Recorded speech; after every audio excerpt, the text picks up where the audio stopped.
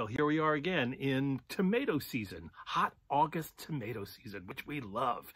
And another wonderful thing to do with tomatoes is make a tomato tart. This is a recipe that could not be easier. This week on What Would Michael Do? I will show you how. Let's go inside. The first thing we're going to do is preheat your oven to 400 degrees. Take one sheet of parchment paper and line a baking pan or a cookie sheet. Defrost one sheet of frozen puff pastry dough. Now let's go slice some tomatoes. I'm going to shave off the tip and I'm going to slice them, I would say about 1/4 inch. Not too thick and not too thin. Because there is so much liquid in the tomatoes, I'm just going to line them on some paper towel just for a couple of minutes to absorb some of that moisture so that we don't have a soggy tart.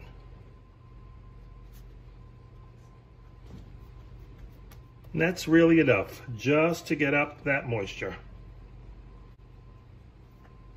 We're going to spread a little bit of flour on our working surface. I'm going to gently roll out, not too much, this pastry dough and make it just a little bigger square than it already is. We're going to roll this up and place it right onto our parchment sheet. We're going to take our tomatoes that have been sitting on the paper towel and just overlap them, leaving about 1.5 inches all the way around. And now with dry fingers, you're going to fold in each of your 4 corners, at least twice, almost like a roll. Fold it in, roll it up, right up against the edge of your tomato. You can pull it a little, it's pliable, so don't be afraid, you're not going to break it.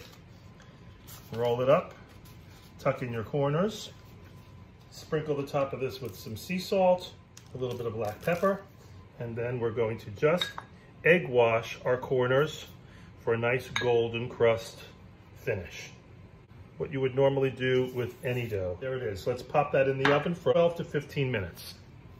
Okay, we are about 18 minutes in and, well, I don't know, that looks pretty perfect to me.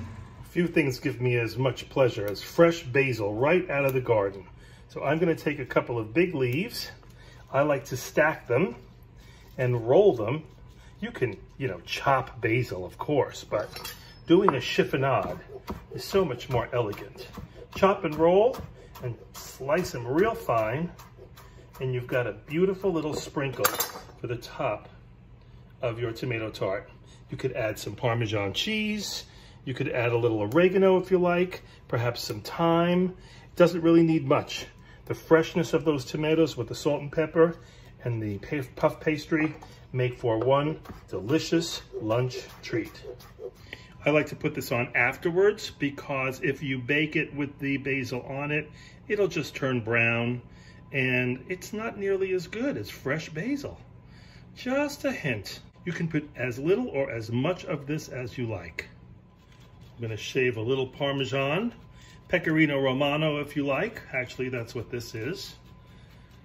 And call it a day. That is our beautiful summer tart, fresh out of the garden.